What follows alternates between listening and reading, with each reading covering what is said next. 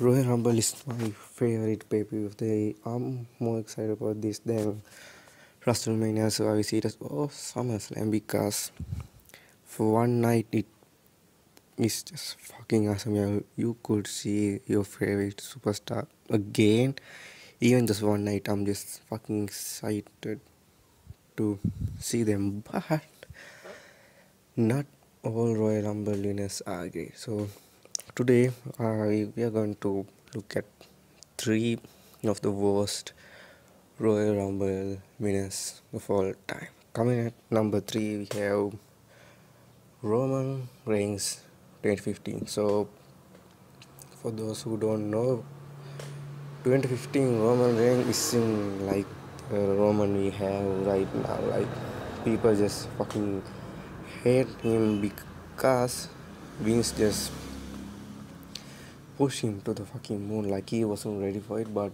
they just didn't care. Plus, this is the year, like, not this year, 2014 and 2015, everyone wanted to see Daniel Bryan winning the Royal Rumble, so it was fucking dumb to see Roman winning. Not only that, this Royal Rumble, I still can't fucking believe this because The Rock couldn't save this Royal Rumble, which is oh wow, like I still fucking can't believe like The Rock is like the biggest superstar of all time. Like he even got booed at this Royal Rumble. That's how you know it's fucking fucked up. But at the end we got highest of the century. So because of that I put this at number three because execution was great, but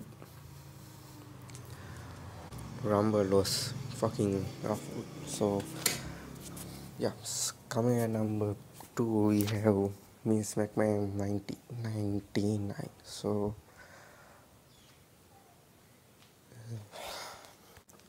Vince McMahon winning the Royal Rumble is like one of the dumbest decision like ever because after he won the Royal Rumble, he just vacated the title shot at WrestleMania. Like, what's the fucking point of winning the Royal Rumble? Like, what the fuck? Like, on top of that, the one he who eliminate last, it was Stone Cold. So at that time Stone Cold was back to back, so people kinda knew that he's not gonna win the Royal Rumble this year, but there's so many other superstars that could won, like Mankind or The Undertaker. Like the boss winning Royal Rumble isn't great, but plus execution was fucked up, so he didn't even main event that WrestleMania. So